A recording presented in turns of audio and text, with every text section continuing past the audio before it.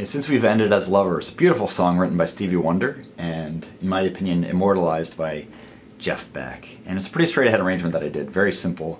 It's all about that lyrical melody and these lovely chords underneath. So first the introduction, I'm doing this D add 9, or yeah, D add 9 for adding the minor. And then B flat. And this is sort of a big stretch. If you don't want to do that, you could also do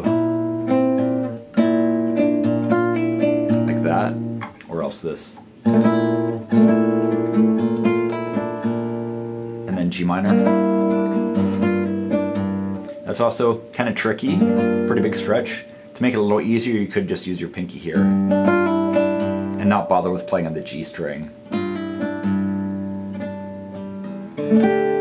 D sus to D major. And then the first verse. And you want everything to ring as long as possible. And the hammer-ons are really important.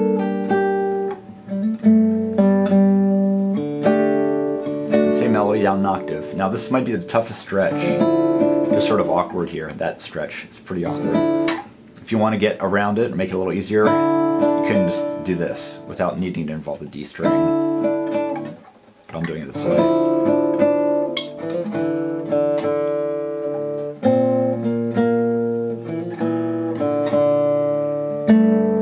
And this here is a little tricky because you have a bass note very close. You just want to articulate it very well.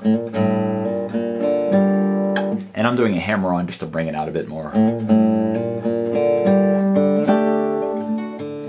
Again, that.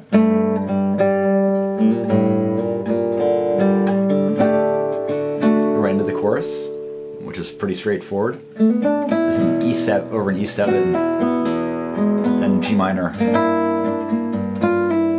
This is another big stretch. You don't need to use the G string. You can just, or you don't need to fret on the third fret of the G string as I am. You can make it a little easier like this. And the C9, D sus, D major. Then I took a solo where the verse changes, which is just D minor to B flat to G minor, D sus to D, and then the chorus. E7, G minor, C7, D sus, D major. And then the last time through, I just repeat the very first verse. D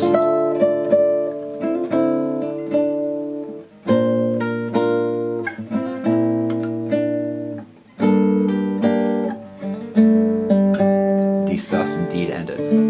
That's it, very simple, but just absolutely beautiful if you just focus on the chords and letting those melody notes ring as long as possible. Let me know any questions you might have, and thanks for watching.